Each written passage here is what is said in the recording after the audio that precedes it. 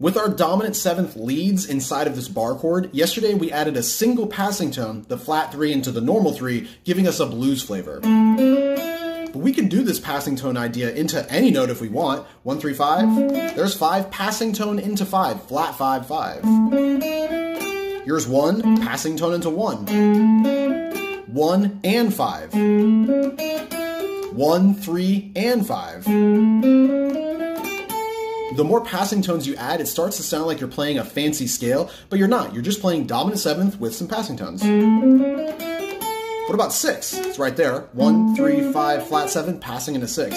Very common sound. You can slide into these notes, hammer on, or bend. Once your ears get used to the sound, you'll get this sort of fancier blues sound or a very light jazz sound.